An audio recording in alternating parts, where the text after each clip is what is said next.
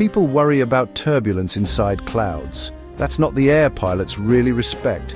The most dangerous air is left behind by another airplane. When a large aircraft flies, it leaves behind rotating columns of air called wingtip vortices. They're invisible, they sink, and they can persist for minutes. This isn't random turbulence. It's organized, powerful airflow created by lift itself.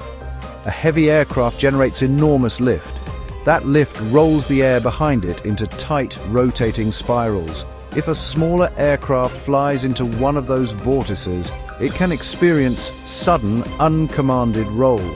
Control authority may be temporarily overwhelmed. The aircraft can be forced sharply off attitude. This isn't theory, it's physics. That's why wake turbulence spacing exists. At major airports, smaller aircraft may be held minutes behind larger ones. Arrivals are deliberately slowed, takeoffs are sequenced carefully. The delay isn't inefficiency.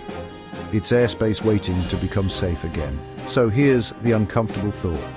The most dangerous air you'll ever fly through isn't weather. It's another airplane's wake. Should airports increase spacing even more? Or do passengers already underestimate how much safety margin exists?